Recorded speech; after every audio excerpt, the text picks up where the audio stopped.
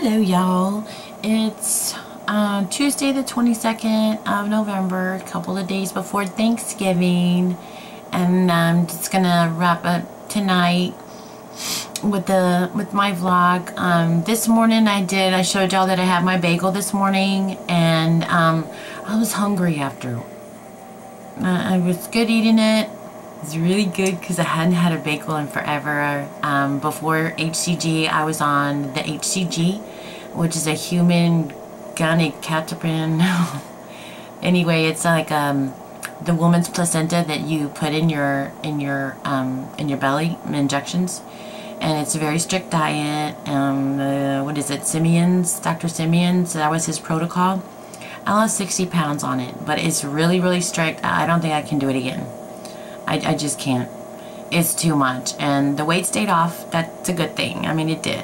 But I can't do it anymore. I felt kind of weird putting the placenta stuff in my body. And I really don't know where it came from and whose placenta. And that's pretty gross. But anyway, I was desperado and I did it anyway. So I'm on HCG now, and I ate the bread this morning, which was delicious. And I want to say like an hour later, I was hungry again, and I don't know if it was because the carbs were too high. But then for lunch, I had the Trader Joe's corn dogs. That, what was her name? Oh my goodness, I like to see her. Weight Watch Your Wifey, I think her name is Molly. I like to see her too. I like to see everyone.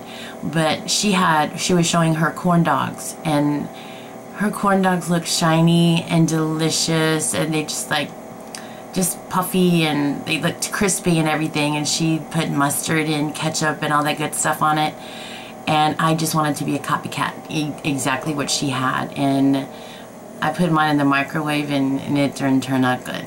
My weenie was hard, and the little batter, that I guess cornbread batter or something, was just like mushy, and it wasn't very looking good to my eyeballs. But anyway, I slathered it with mustard, and it was passable. It tasted good. I mean, it wasn't like I said, good to the eyes, but it was good. But I was hungry afterwards. Again, I'm always hungry. Hungry. And so I had that with the salad, and then after my salad, drank a lot of water, and then we were doing clinic. We were in clinic all day, super busy, but I was still hungry. Is it true hunger? And do I need water? I drank water. I drank more water, and I was like, you know what? This girl's hungry. And I didn't take my Smart Pop to work like I thought I did. And so anyway, I stayed hungry.